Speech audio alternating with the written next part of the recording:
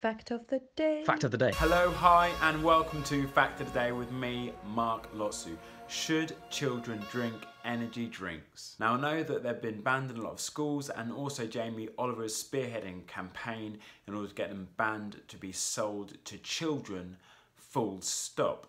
But are they really that bad? So a lot of the supermarket giants plan to ban the big offenders in the energy drinks industry. And this is going to be led by Waitrose, who's going to ban them to under 16-year-olds, and others are thinking of following in March. Now, the energy drink companies say, well, it's about the same amount as caffeine as there is in a cup of coffee, but that may be for one of the small cans. What about the absolutely huge cans? And that's not the end of the problem. Now, a lot of people may be getting confused between energy drinks and sports drinks.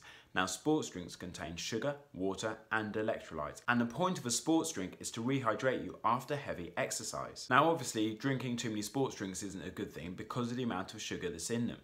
And far too many can lead to an increased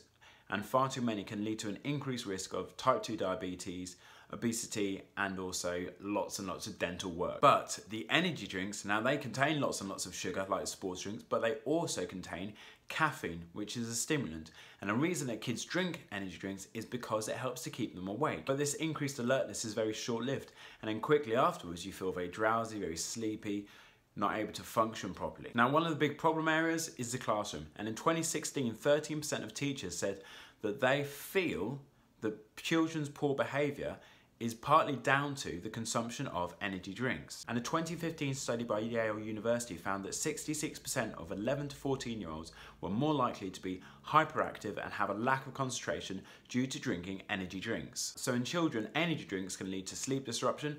And you all know, as kids, you need to get as much sleep as you possibly can because that's when your brain and your body develop properly. So it can actually can reduce both brain and body development. And a high caffeine intake can lead to palpitation, high blood pressure, nausea, convulsions, vomiting, and in extreme cases, death. And there's also a link between having energy drinks and high-risk behaviors. For example, fighting, sexual risk-taking, dares, drinking, drugs, not wearing seatbelts, that sort of thing. And scarily, some of the reports have shown that 18% of under 10-year-olds have been drinking energy drinks. I'll put links to the reports in the description. Oh, so all this caffeine is bad for us, so why not ban coffee as well? The issue is that energy drinks don't just contain caffeine, they contain a whole host of other substances as well. Things like taurine, which is a caffeine substitute. They'll contain caffeine and taurine. And guarana, which increases the potency of the caffeine. And as I've said, the energy drinks have got lots and lots and lots and lots of sugar in them as well. So sports drinks and things like fruit juice contain lots of sugar.